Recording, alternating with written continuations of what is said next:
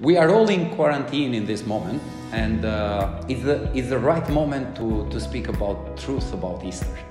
And actually, I just want to take 1 minute to say 5 truths about Easter. The first truth we want to talk about is now that we cannot go out and do shopping and do all the decoration about Easter, we have to understand and to be clear on it. It's not like it seems.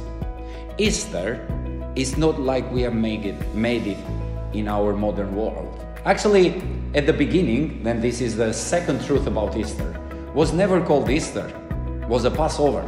And was a Passover because had a meaning to get us from here to there, had a meaning to get us from slavery to freedom.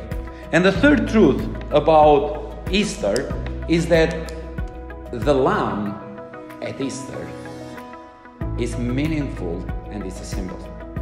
It's a symbol because it's about something bigger than just a sacrifice. It's a symbol for something that is going to come.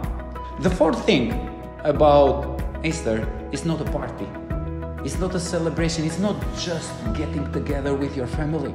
It's not just getting together around the table and say just a prayer. Easter, and this is the fifth truth about Easter. Easter, it's about Christ. It's about the sacrifice of Christ. It's about what He became from us. He took us from slavery of sin to freedom and the relationship with God. 5 truths in 1 minute about Easter.